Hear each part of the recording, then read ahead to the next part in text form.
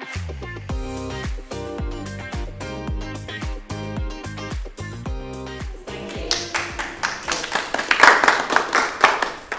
you for having me as well. So this is the title of my talk, Collaboration over Competition and the Power of Community in Solving Collective Challenges. So as you probably expect, we're talking about this today in the context of the tech sector, but just for the records, I would absolutely advocate the power of community in solving any problems at all. But we'll definitely talk about technology specifically. I'm Grace, Donna's already introduced me. And it'd be great, I guess, just to get a feel of kind of who's in the room. Like, first of all, where people are from. Is everyone Eastbourne based? Quite a few people Eastbourne, but maybe half and half.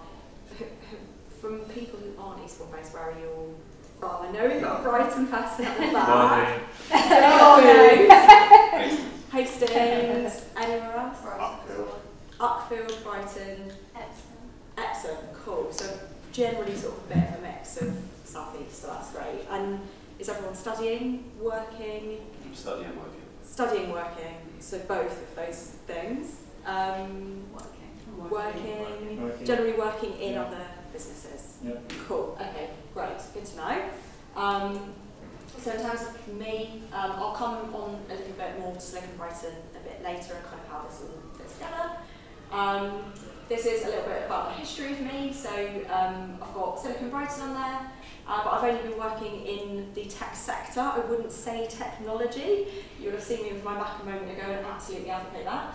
But I've had a career as cabin crew before. I've worked in a marketing role for a commercial real estate business, so like a big corporate through to startup. And I wear two hats at the moment. One is Silicon Brighton and the initiative Diverse Sussex, which Donna has talked about. But I'm also the trustee of a charity called the Clock Tower Sanctuary, which is a drop-in centre for 16 to 25-year-olds in Brighton who are experiencing homelessness at the moment. And then in my spare time, I like sailing, so that's a picture of me on the boat, and I also practice yoga. So yeah, that's a bit of a summary. I'm happy to talk about any or all of those things at some stage, probably outside of this half an hour. If I think about Silicon Brighton, we are very much community first, and then it's sort of about the backdrop of where we are, based in Brighton, but it's very much about the whole of the South East. And then it sort of happens to be that technology is the sector that we're sort of focusing in on, but we're definitely sort of harnessing the power of people first, and then where we are as that backdrop, and then it's about technology. So if I sort of start with a bit about Brighton, so we're known as London by the Sea, and on the DigiFest website we've talked about Eastbourne being Sussex by the sea, that whole sort of like Sussex USP of being by the water. We've also got the South Downs, so they're the UK's newest national park. We've also got Britain's oldest cinema, which is the Duke of York, for any of you who don't know. The only Grade 1 listed pier. It has tunnels running beneath it across the whole city. There's the dome, there's the pavilions, there's the lanes. There was a very cool marketing campaign, Never Normal, kind of says it all in terms of what makes up Brighton a bit different. And there's a really cool music and art scene as well. But more than that, there's a couple of universities. There's a really cool co-working scene.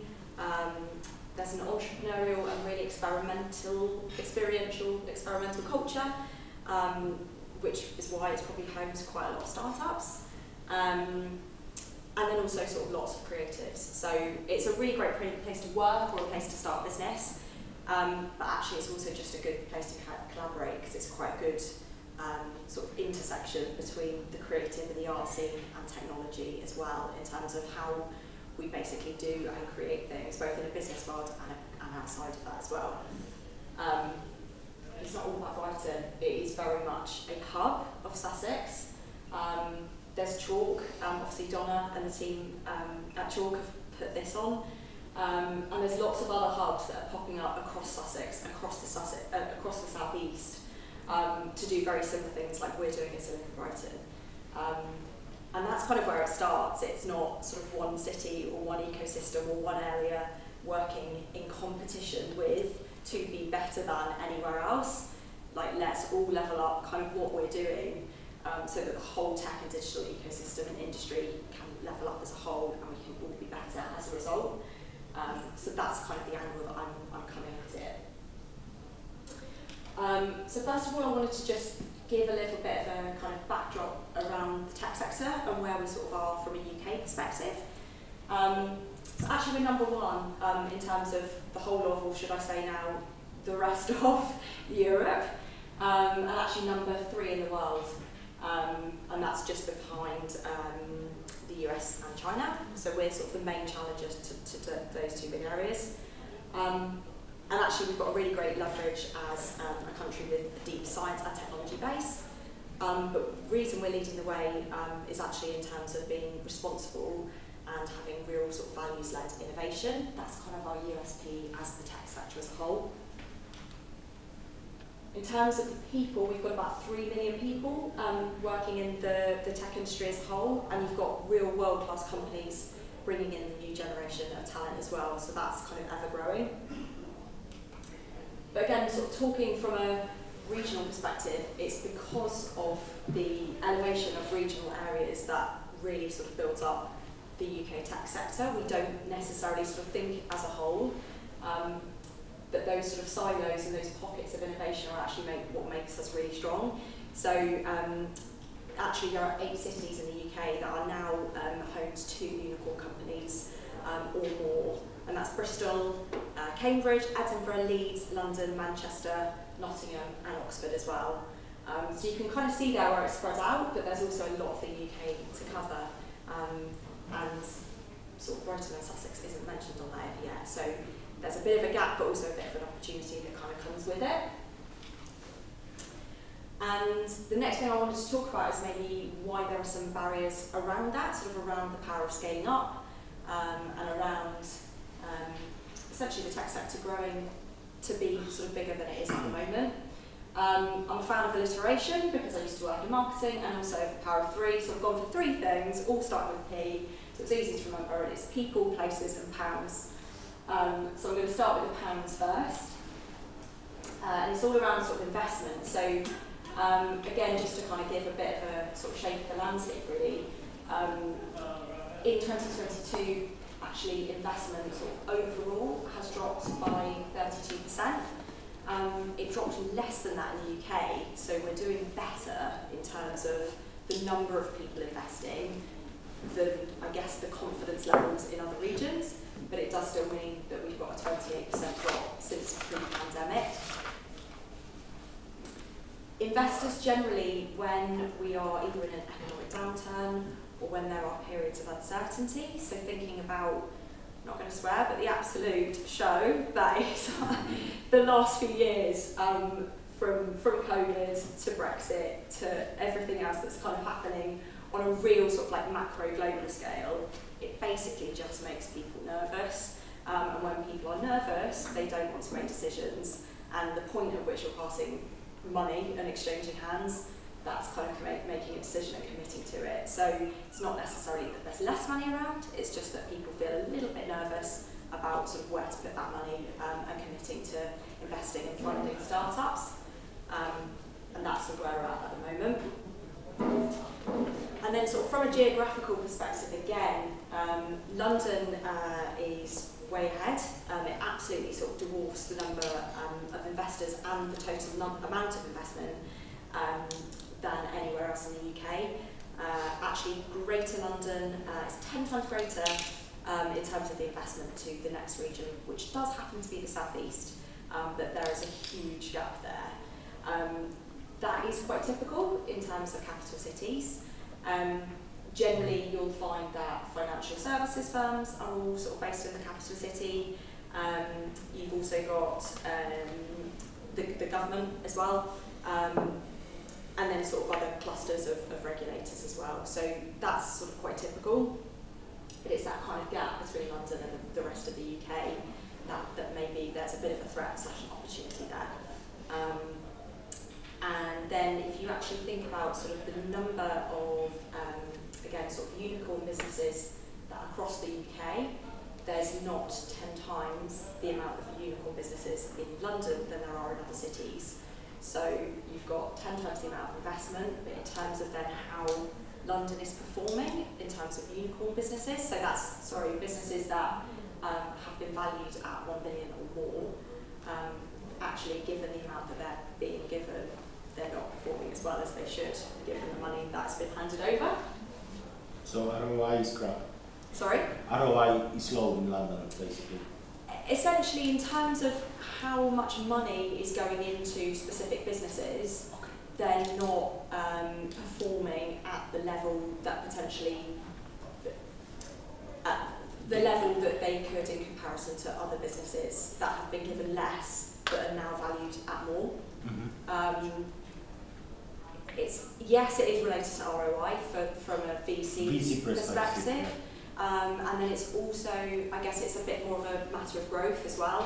Yeah. So another city could have been given a tenth of that, but grown sort of like way higher, essentially. Could it be also related to cost of the cities? You know, we know salaries in London are significantly higher than here.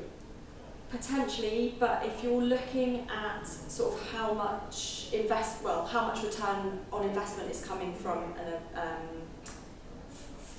the amount that VC is giving you, you would sort of look at profit as well as the kind of overall valuation. So the two, again, yes, but the two are kind of comparative. Then it's not comparative.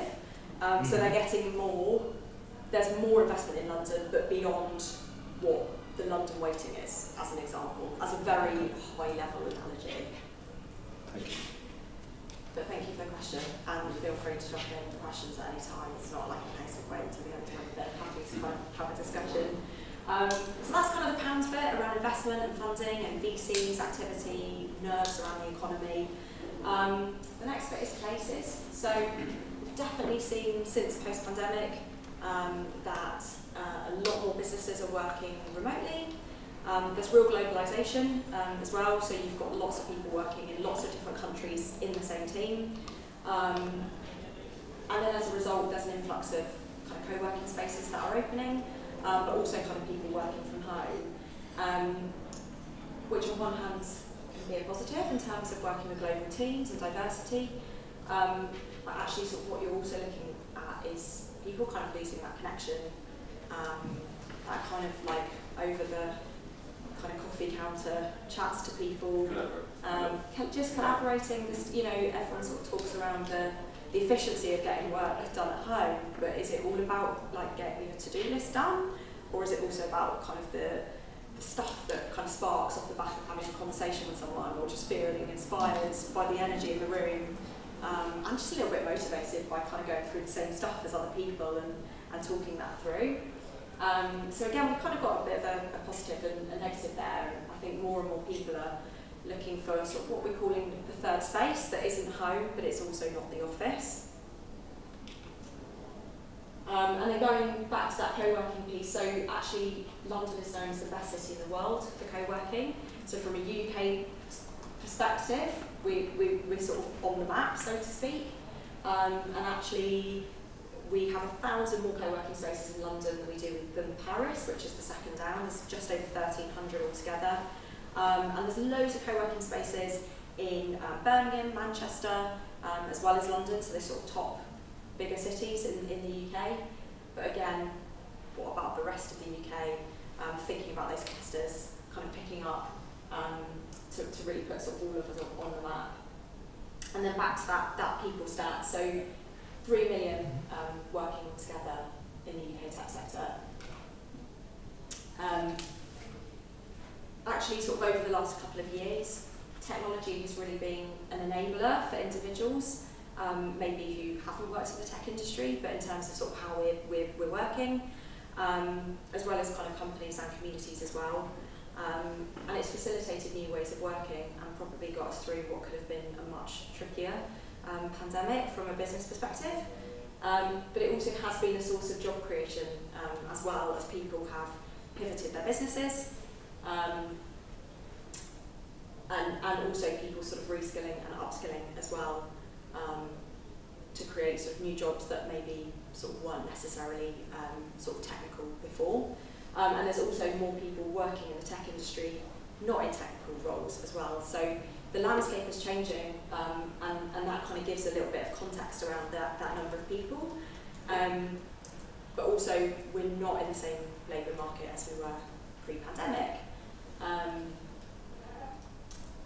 actually, you know, you've sort of still got a lot of people who are either out of work in technical roles are looking, but then you've also got companies that are looking to fill technical roles, but perhaps sort of in different positions, and there's a bit of a mismatch at the moment in terms of sort of the unemployment within this sort of area, and then the gaps to fill. So there's sort of a skill shortage, but also a lot of people on the market as well.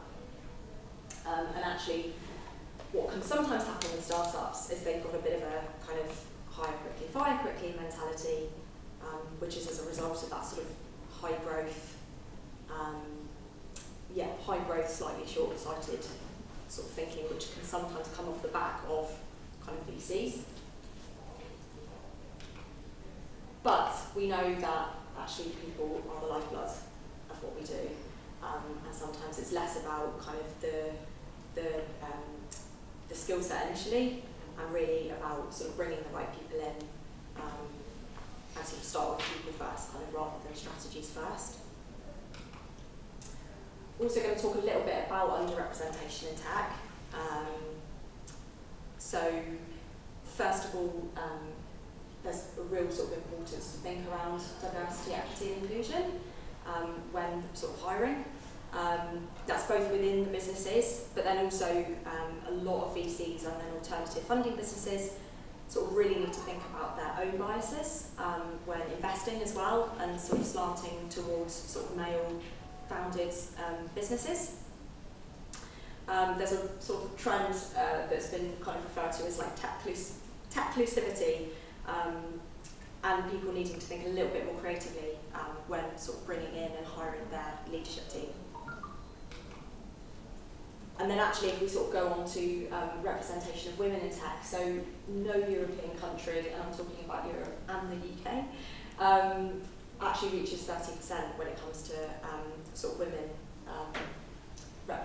being represented in the tech industry.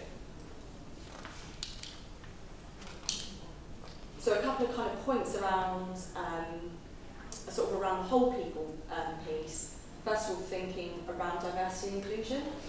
Not necessarily about just hiring from underrepresented groups, but also thinking about the number of people on the market and then the gaps within sort of existing jobs, and how to be a little bit more sort of creative rather than looking for, you know, what might be sort of 100% match. Again, sort of going back to the people piece, which leads on to the next point. You know, upskilling and reskilling is much cheaper. Is much cheaper than the cost of recruiting someone new, and those people already exist, already out there. Building a strong leadership team, so actually sort of thinking about what you're strong in, and then rather than hiring perhaps like a number of mini-me's and people that are similar to you, it's kind of who needs to fill the gaps and do the jobs that perhaps aren't your strengths, and then being really considered and intentional about the size of the team as well. Going back to that kind of hire quickly, fire quickly, start thinking beyond the sort of 1 year piece or even the immediate need, more around the sort of 3 year, 5 year strategy. Is this person going to be right for the next 12 months, but actually how's that role going to evolve in the next 3 to 5 years? If we can even sort of start imagining that, and then sort of hire for that and keep retention essentially. So we've talked a bit about the kind of USPs of Brighton and of Sussex, and a little bit around a sort of snapshot of the technology landscape, some of the threats, some of the opportunities, some of the good stuff that we do really well already, perhaps where some of the barriers are. So how does that kind of all fit together in terms of Silicon Brighton and what we do? I'm going to go back to community. So this is the dictionary definition of community. So it's a group of people living in the same place or having a particular characteristic in common. I'm going to go to my favourite definition of community, or the one that kind of resonates most with me, That's actually Aristotle. The sum is greater than its parts. So what I guess I kind of mean by that, or how I interpret it, is that together we're greater, we're bigger, we're stronger, we're more connected, and actually if we kind of add up everything that we do within our individual efforts, if you add that all together and work as one cohesive team, you can achieve more than what we would if we were sort of all working on our own, especially around something that perhaps we're all trying to do something about, or something that we're all trying to change. And that's very much what we want to do at Silicon Brighton. It's our purpose, it's kind of why we exist.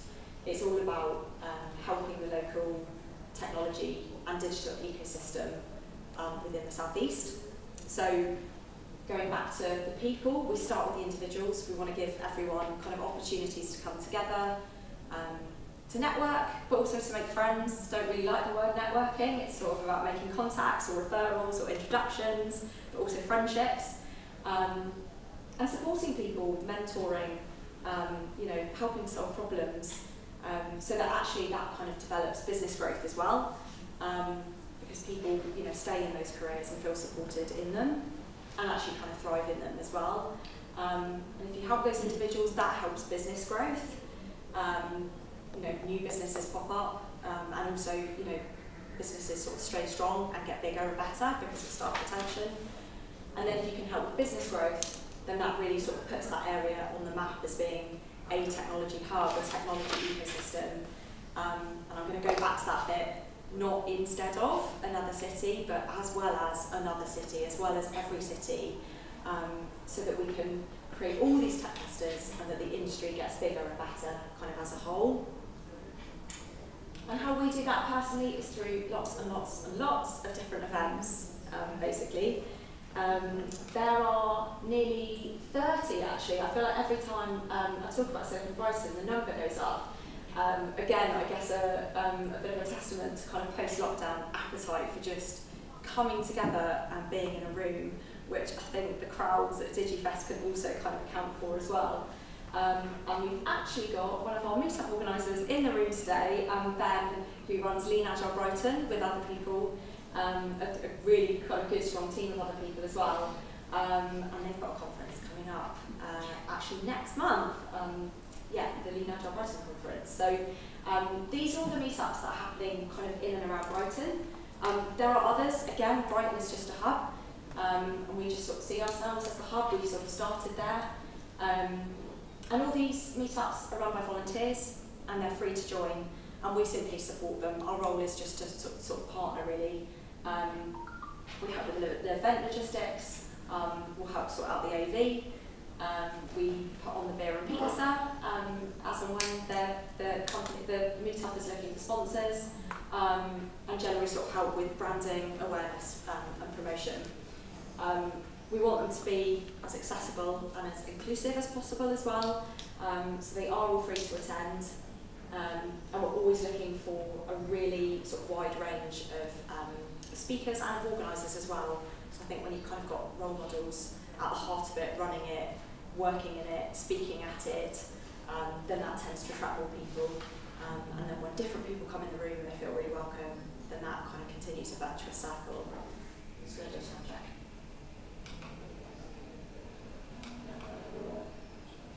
Talks about the people bit and kind of how we try and nurture them.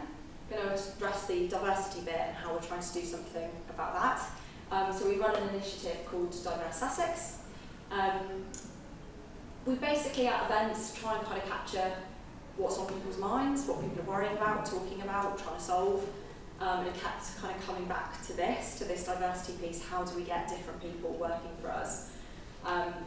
We don't know the answers, but we know that between everyone who is part of our kind of ecosystem, they'll together each be doing something that is a little piece of the puzzle, and if we can kind of share all of that collectively between all the different companies, businesses, people, then if we add all of that up, there probably is a solution. Not tomorrow, it's not just about the quick wins, but I think if you do sort of make those quick wins and incremental changes, then that over time kind of celebrates and embraces real change.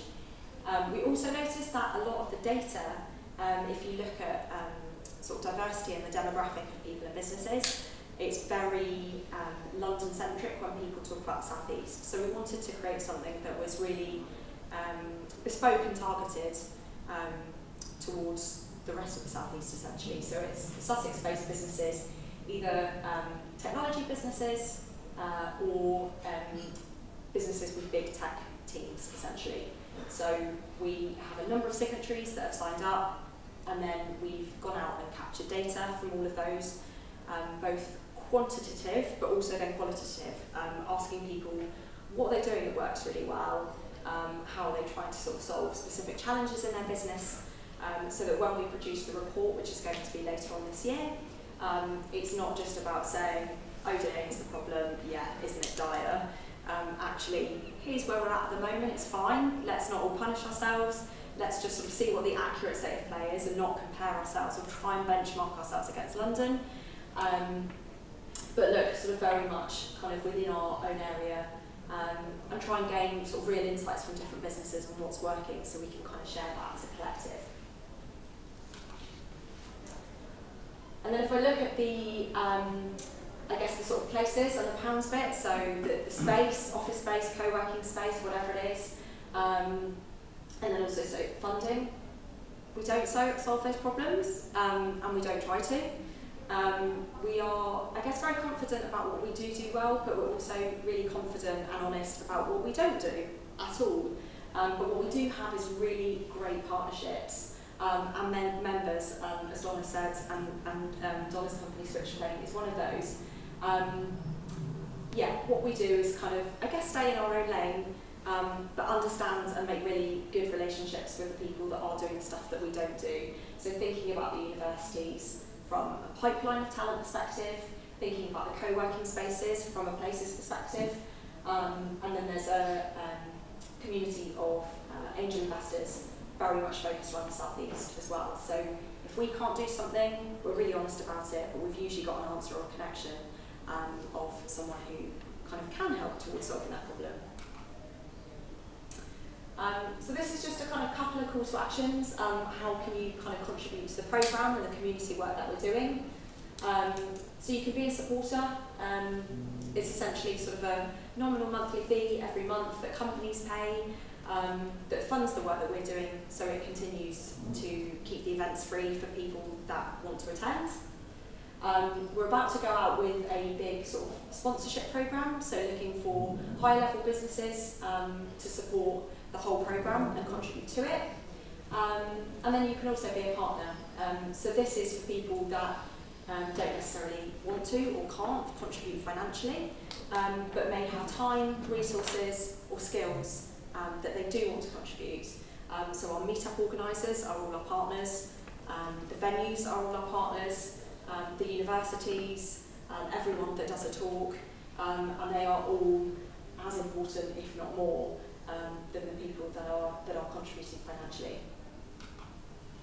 And that's us, that's how you can join our community. It's a bit of an overwhelming slide, but I guess the intention more was just to show you kind of how many different ways you can engage with us. So we've got our events calendar, that's a QR code to have a look at that. We're all over social, TikTok, Instagram, Twitter and LinkedIn. I'm struggling with those icons there, I'm not massively on social. And then we've got a Slack workspace as well. So in between coming to the events, we've got a really engaged community, probably about sort of 3,000 or so people on there. You can either sort of lurk in the background and just sort of see what's happening. You can use it as a bit of self-promotion or an ask for help, or you can sort of post other events or initiatives or anything like that that you're working on as well. And that's me and how you can connect with me on LinkedIn, or feel free to kind of come and talk to me afterwards.